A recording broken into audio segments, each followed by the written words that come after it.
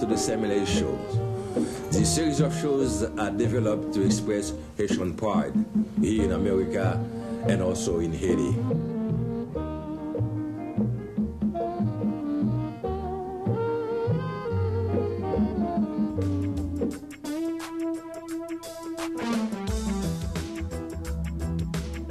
The purpose of this show is to entertain, inform, educate, and also to create a good ambiance.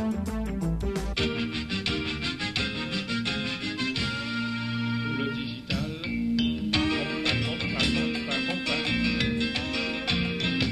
il disait.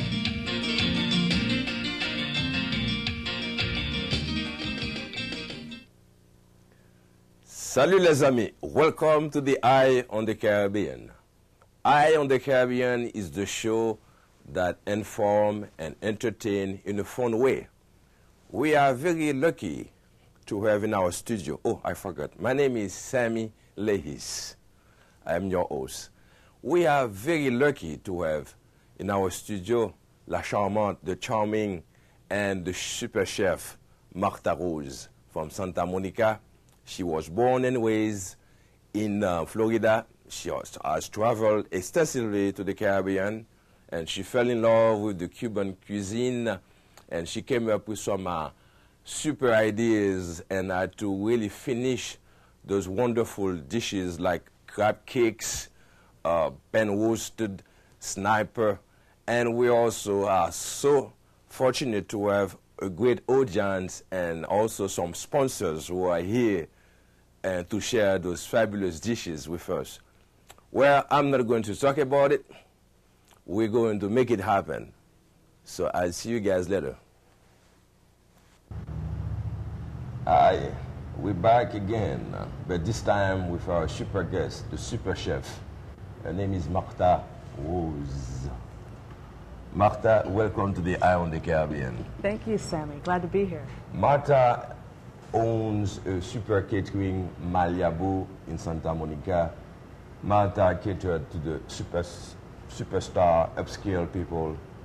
Do you have time to cook something for us today? Because we are not that great, you know, we're just common people. Of course I do, Sammy. It's already prepared.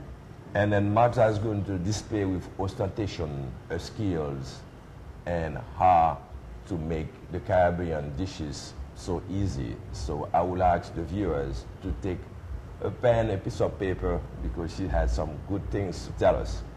Martha, one more time, and welcome to the show. And it's been a while. We've been talking about it. Yes. And we finally get to talk in front of the camera. Are you nervous?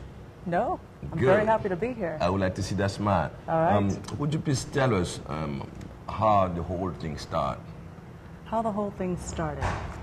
Well, I love Caribbean food. My love for Caribbean food and the Caribbean culture goes back to childhood, really. I'm from Florida. I was born and raised in Florida. You're from Florida? Oh, yes. You're close home. And my family took a lot of vacations down in South Florida, Miami, Key West, some places in the Caribbean, some islands. So through my travels, just collecting recipes and menus and my love for cooking, I just grew up knowing Cuban food, Latino, and loving it. Well, tell us about that Nuevo Latino cuisine. Nuevo Latino is a kind of cuisine. It's actually very hot right now. And what it is, it's new Latin is what it means.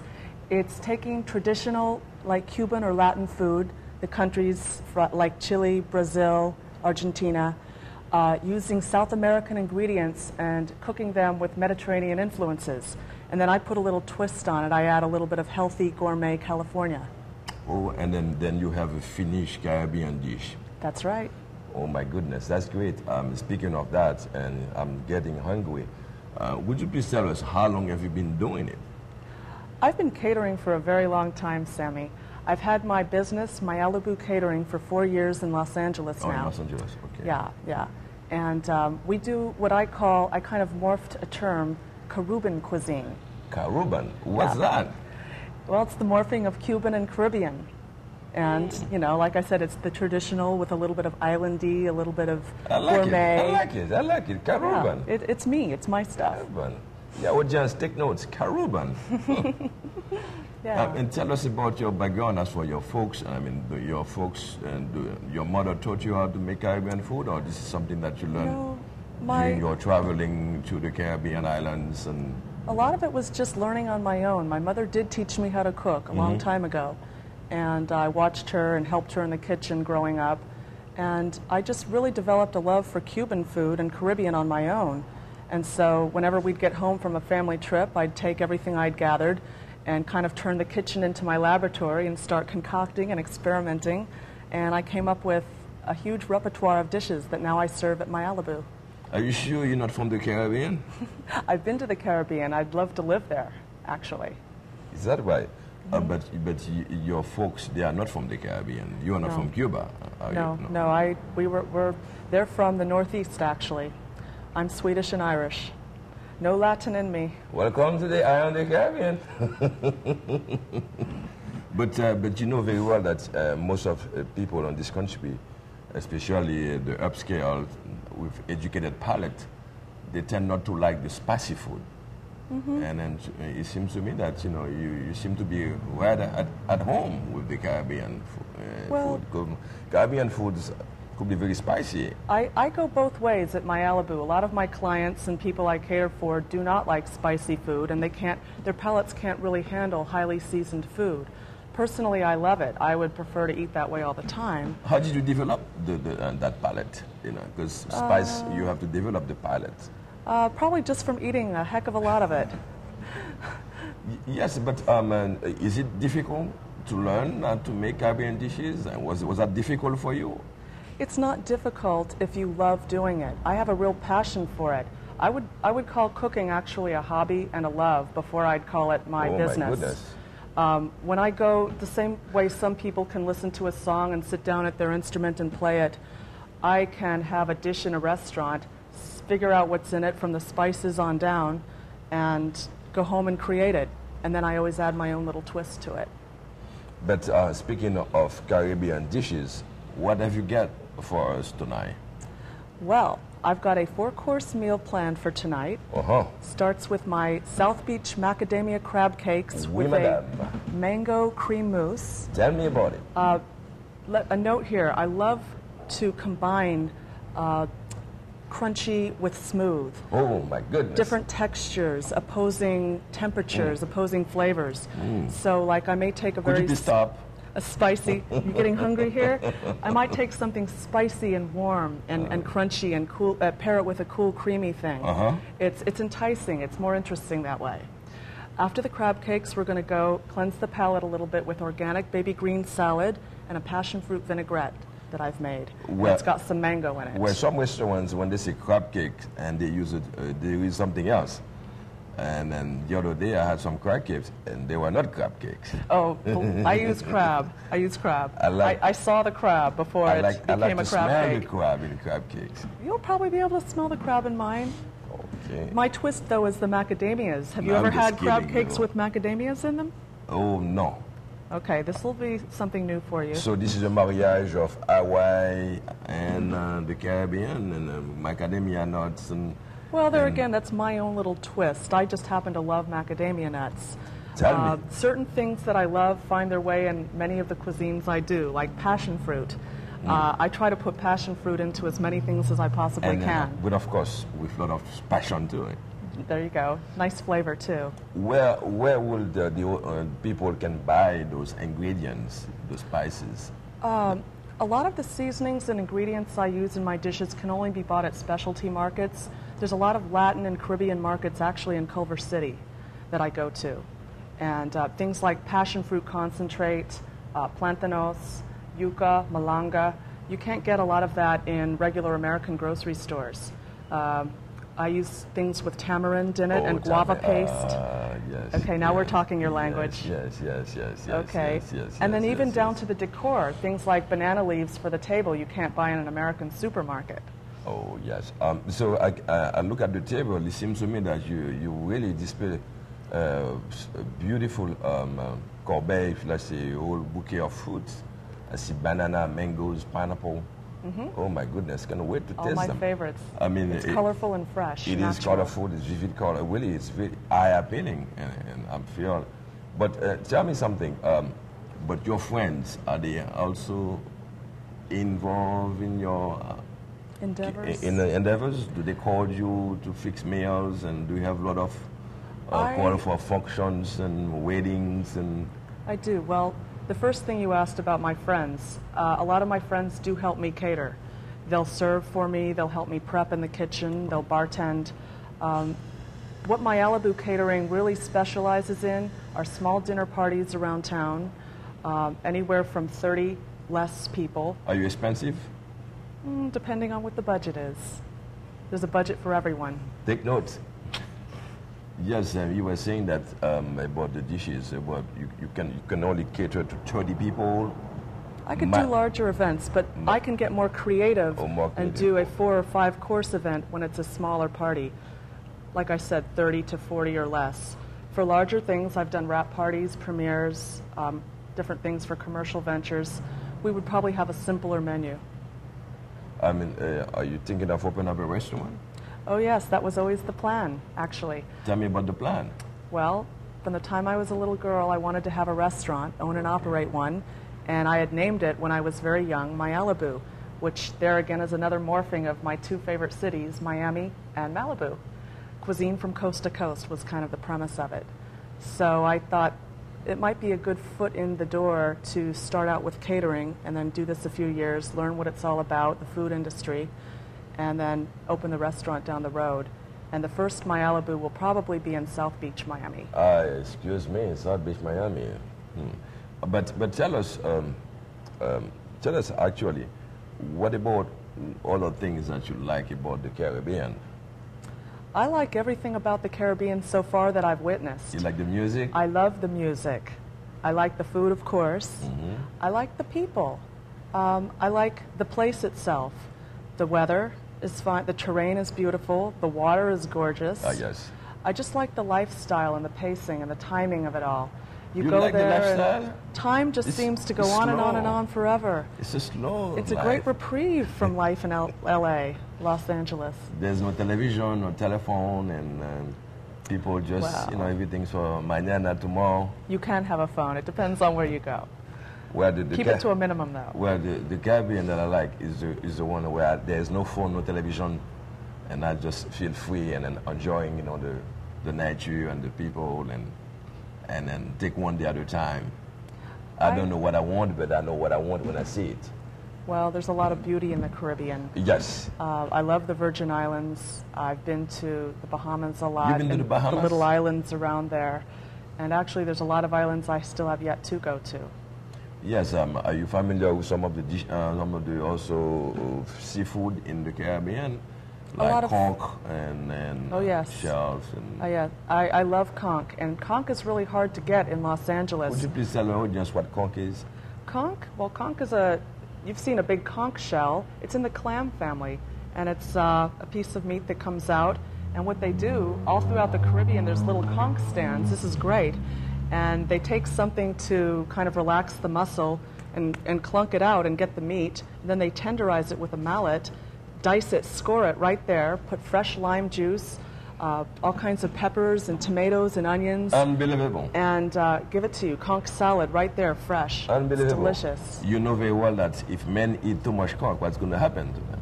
Tell me, Sammy, what happens? Well, it's no secret. Okay. Yes, on the Caribbean, they say that there is something aphrodisiac about okay. conch. Yes. It must be in the oyster family then, because I have heard that. Yes, especially back home, we fix it with stew. We make a stew of it. Conch chowder, conch stew. We make chowder, and we also make a dish out of it with a little sauce called the sauce Lays.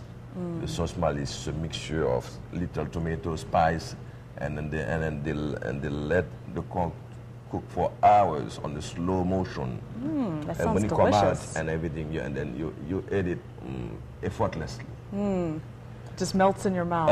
Melt in your mouth. Well, you had asked about what kind of seafood is there. A lot of red snapper is served throughout the Gulf and the Caribbean. And in fact, that's one of the dishes we're going to be having tonight.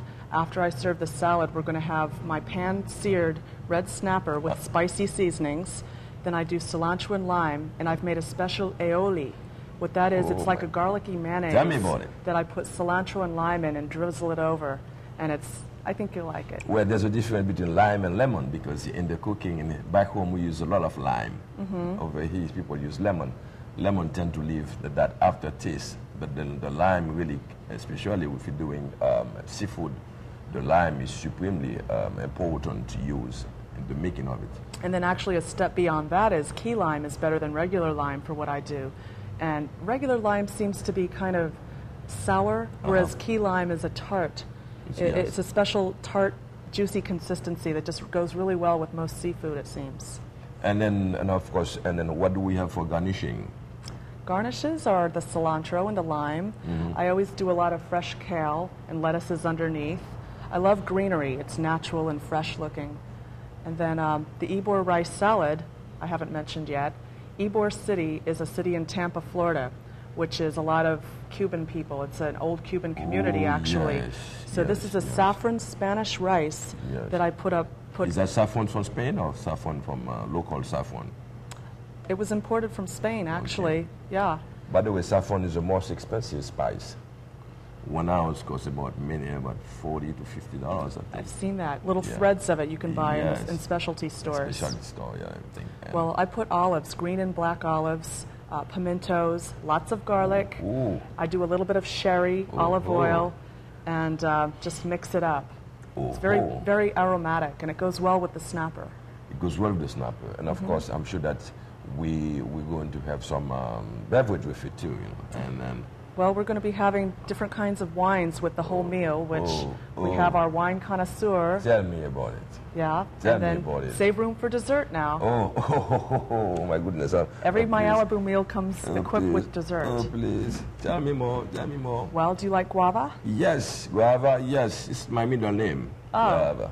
Sammy Guava. Yes. I've whipped up a guava cheesecake that we're going to be having with none other than strong Cuban coffee to have with it. One always has to finish a meal with that. Un corto, eh? Yeah. Yes, yes, yes. Don't you move now. We'll be right back. Oh my God. Oh my God. Look at this. Look at this. I mean, can I start eat now? I'm hungry. I don't think that we can talk about it. Not quite yet. Oh my God. Okay, all right. This is Martha, the super chef.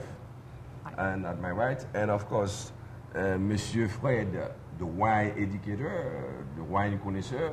And we're going to have a brilliant mariage of the food and wine.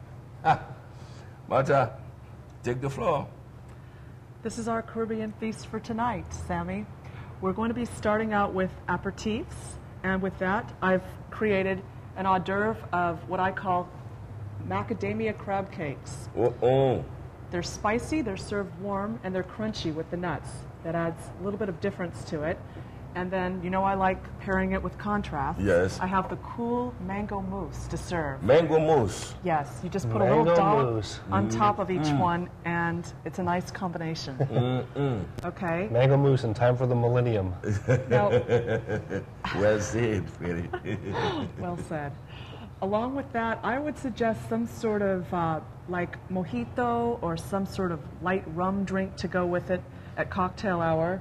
Tell me about it. And I need to, at this point, turn this over to our connoisseur, Freddie. I tell you, a nice rum cocktail would sit pretty right now. Yes. But we're here to discuss what wines would go with this, because wine maybe I think would be, in America we have to say the wine's a lot more traditional, sit-down accompaniment to a great food like this. What I would do with this is, even there's a lot of, let's say, things that are more adaptable to white wines here, I would gamble. Like these crab cakes, I've had them before. They'd sit down with a nice, great Pinot Noir or a great Johannesburg Riesling. Something Both to taste go with good. the warm and spicy nature of the crab cakes. Absolutely. The salty, sweet combination of the How about the Sauvignon Blanc? No? Sauvignon Blanc, I think... Or Macon Village? Maybe. The Sauvignon Blanc, maybe... the tart end of a Sauvignon Blanc and the salty end maybe would contradict with that, with the nuts. I think sometimes nuts and like more of a dessertish type. Like Oh, I people see. sometimes use nuts as a trail nut, like grapes, and that's where you maybe get the hint of the Riesling wine from. So I mean, I like sometimes a salty sweet. You rarely get the opportunity to match that way. Something, I think that would something be light yeah, as a first right? course. After that, we're going to move into a salad of mixed organic greens. And this is just a very simple salad. There's nothing in it but all different lettuces. And then I like to crown it with my passion fruit vinaigrette with a little bit of Passion mango. fruit vinegar. With mango and tamarind. Nothing love with the mango. word passion in it could be too bad, could it, Sammy? She loves mango. Yes, passion and mango, So winning combination. maybe a different wine or something similar. It's another very Well, light dish. with the snapper, I mean, you could go Pinot Noir. I mean, a red Cabernet fan. Don't be disappointed You mean with a that. Pinot Noir with a snapper? Everything. I think the way Marta I was told that- spices her things are so vastly spiced and so like there's so many different flavors and the matching. They are a little bit I mean, seasoned. I yes, was there's- told that fish, it's white wine, and then you. But you know me, you Sammy. mentioned I Pinot like Noir. to That's stray away from the fundamentals. You like to break the Okay. rules. I like to break the rules. I am the wine rebel. Yes, the wine Well, rebel. which leads to our next dish, which is pan-seared spicy red snapper with cilantro and lime. That's great. It's again highly seasoned. It is a white great. meat. Is but, it difficult to season?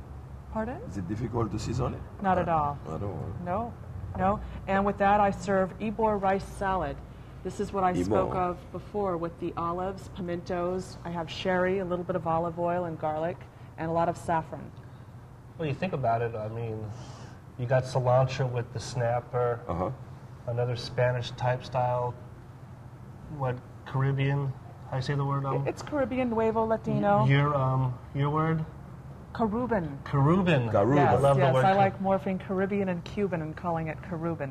I just can't click on Caribbean that fast in my mind computer, but Just you know the repeat it hint a few of times. right, the hint of Spanish overlies, or like you might even say like a great sangria, which is maybe a derivative of a Beaujolais or a Pinot Noir would go with this. Obviously, we're not in the '60s hippies, and we're not drinking sangria How anymore. about the Pinot Some Blanc of with us that? are. What's that? A Pinot?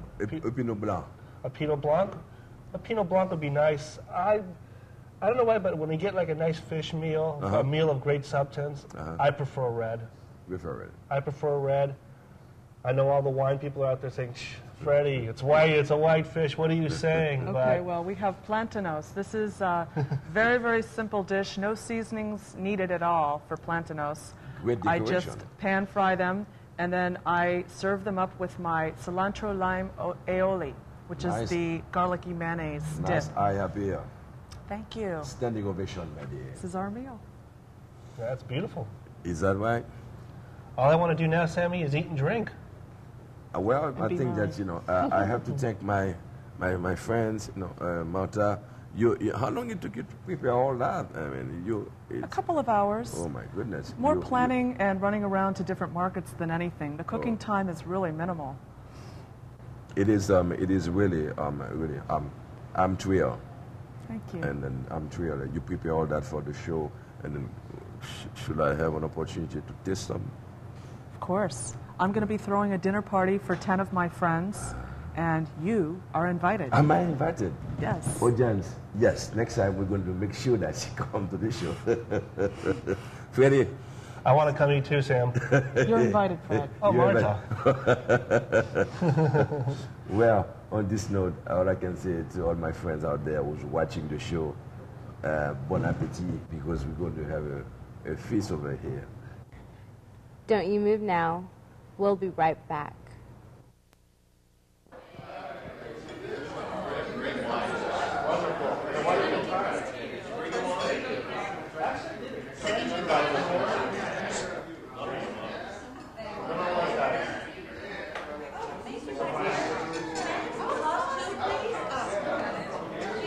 Hi, Lila.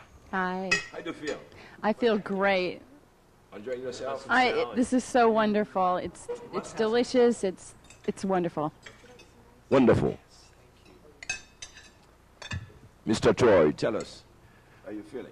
I feel great right now. Enjoying a wonderful meal, some wonderful wine, and some absolutely great guests. I'm having a wonderful time tonight. Yeah, oh, this is great. I mean, these crab cakes are out of this world. Martha is great, eh? Oh, she's really outdone herself this time. Do you hire her for your next event? Oh, I would hire her for the next 10 events. I think she should do the big 2,000 party, you know, for everybody. Martha, standing ovation. I'm from Carribean, so. So I know you are really a connoisseur in crab cakes. Yes, definitely. These are the best. Thank you very much. Ah, Monsieur Pierre, comment ça va? Alors, la bouffe, ça va? Oh, c'est superbe, c'est superbe. Martha, bravo. La voilà, la belle Martha. Hello, good to be here. Martha, it is splendid, wonderful table. I just love having all my friends here and getting to throw a dinner party. It's actually one of my favorite things to do. Mr. Fred Wright, Yes. welcome to Eye on the Caribbean. Well, thank you very much. This is excellent. It's superb, but I expect to know less of you, though. Thank you, Fred. Mon ami Paul.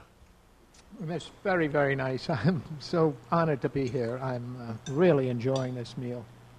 Monsieur le Professeur, the wine educator, how you doing? Oh, the food is great. The food is excellent. I'm stuffed. I'm feeling great. Great people. This is living at its finest, Sam. It's so good I haven't stopped yet. Marta has definitely outdid herself. Everything is fantastic. Never had Caribbean food, and it's great. Marvelous. But your background is Caribbean. Well, you know, I kind of skipped out on eating Caribbean food all my life.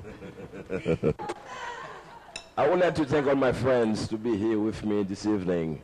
And on behalf of Eye on the Caribbean and our staff, thank you, because I know it's Sunday and you guys, you give up that day to be part of this great production. And I would like also to say something. The whole thing in life is family and good friends. And I'm very, very happy to have such good friends like you guys. And I would like to raise my glass to Martha. Martha Rose. Martha Isn't Rose. she Rose? And then this is Sammy Lays. This is Sammy Lays. I cannot wait to eat now. This is Sammy Lays wishing you a bonne soirée from Eye on the Caribbean. Cheers to Eye on the Caribbean. Long live Eye on the Caribbean. We like to drink up, we like to drink a lot. Bonne soirée.